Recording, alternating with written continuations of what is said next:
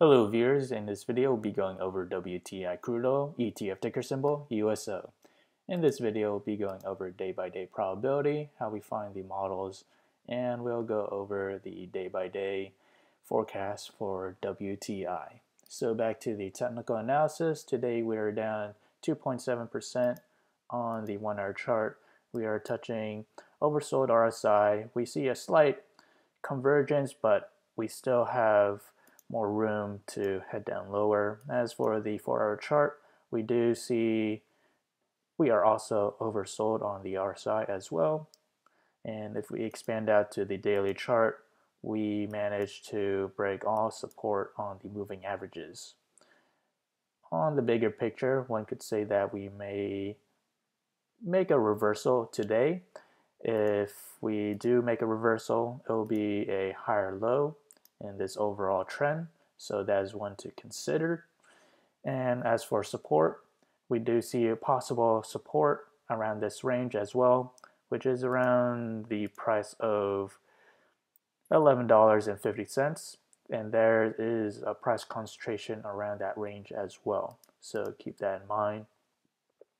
And there is a slight issue if we do head down lower. We do have a gap up between October 31st and November 1st. So we do have that gap that we may need to fill in if we were to head up higher for WTI.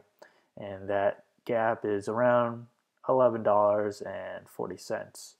So let's take out this support.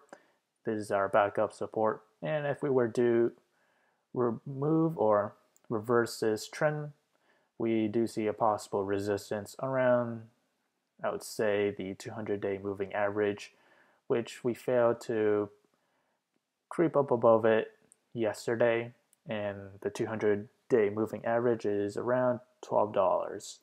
So that is our immediate resistance if we were to reverse. So if we were to move to that resistance level, it is around 3.8% to the upside, and to the next support level, it is around 1.5% to the downside. So back to the day-by-day probability model. So on here, we'll see where WTI crude oil will head to next coming days. And as the day progresses, we do see a slight favor to the downside, especially on this standard deviation between 5 to 11% down. We do have a 57% chance and a 14% chance between 0 to negative 5%. On the other hand, to the upside, we only have a 29% chance between 0 to 5% up. So as the day progresses, it's slightly in favor of WTI crude oil heading down lower.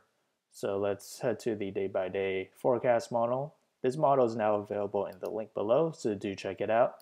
So we have 1 day out, 2 days out, 3 days out, 4 days out, 5 days out, 6 days out, and 7 days out. So which one of these models we should focus on?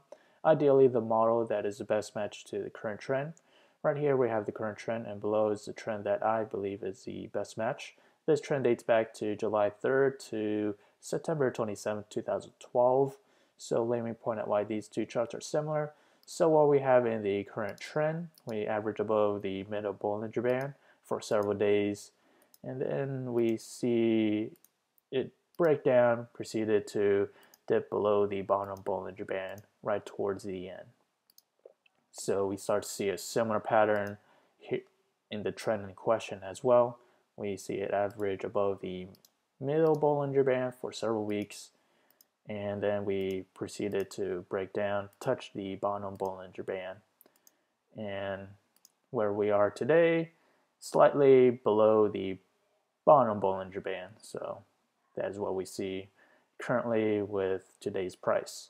So keep that in mind. So what we have is 1, 2, and we also have 1, 2 points.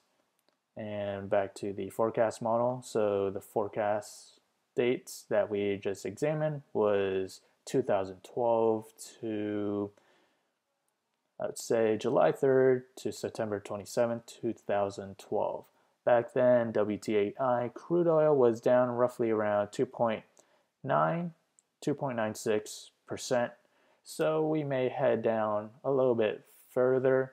So 2.9% is around this standard deviation. That's 14% chance between 0 to 5% down. So again, this model is now available in the link below, so do check it out. If you enjoyed this content, feel free to like, comment, subscribe, and thank you for watching.